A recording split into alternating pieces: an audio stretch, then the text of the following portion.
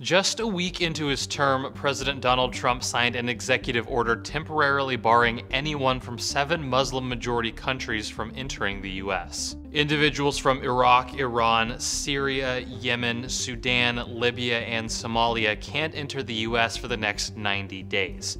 The order also bars refugees for 120 days and Syrian refugees indefinitely. Trump has repeatedly called for a stronger vetting system for visas and refugees. Among other things, the executive order calls for a biometric tracking system for all travelers to the U.S. But there are some exceptions tucked into that order.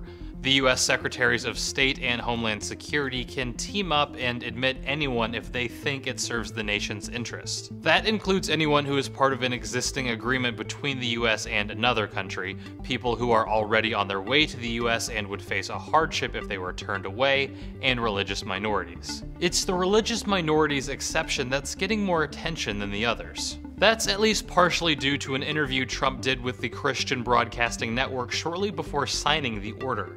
You know, if you were a Christian in Syria, it was impossible, at least very tough to get into the United States.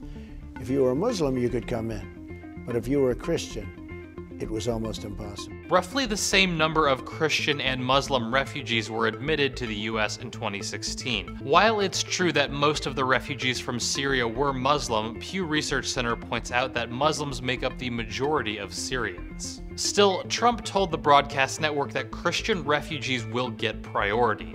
The order itself calls for prioritizing members of religious minorities who claim to face religion-based persecution.